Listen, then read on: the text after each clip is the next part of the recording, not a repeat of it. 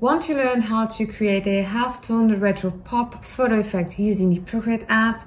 Look no further. In this tutorial, I'm gonna share with you how easy it is to do that.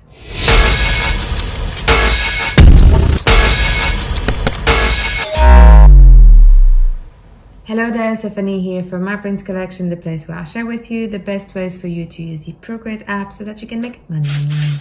This is the final tutorial of the Halftone series for Procreate.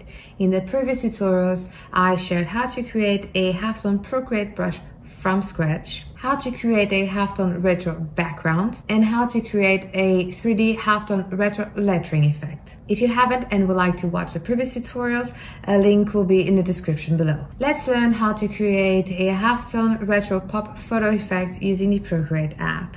Let's open the Procreate app. I'm using a screen size canvas and I'm painting the canvas with this nice bright yellow.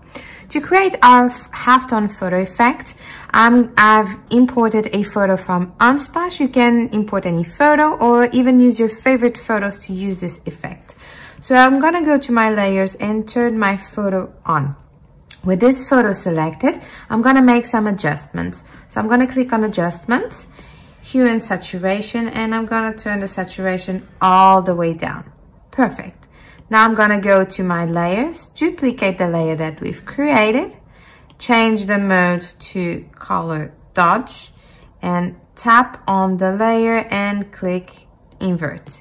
Okay, great. Now you can't see anything, but here's the magic. You click on the adjustments, Gaussian blur, and you blur this quite a bit. And you create this kind of cool outline of your design.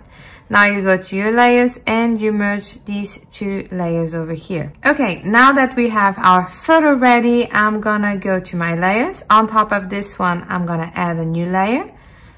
I'm gonna select this green, drag and drop to fill with this color. Go back to our layers and click on clipping mask.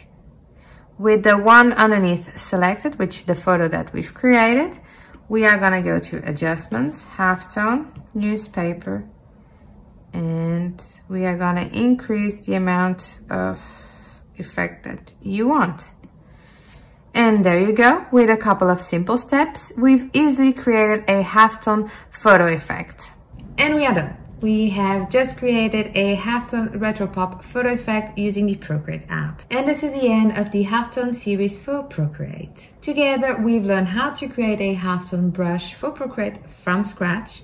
We've then learned how to create a Halftone retro background, how to create a 3D Halftone retro lettering, and finally in this tutorial, how to create a Halftone retro pop photo effect, all by using the Procreate app. If you like Halftone brushes, make sure to check out my full Halftone brush set for Procreate or grab a sample of the set.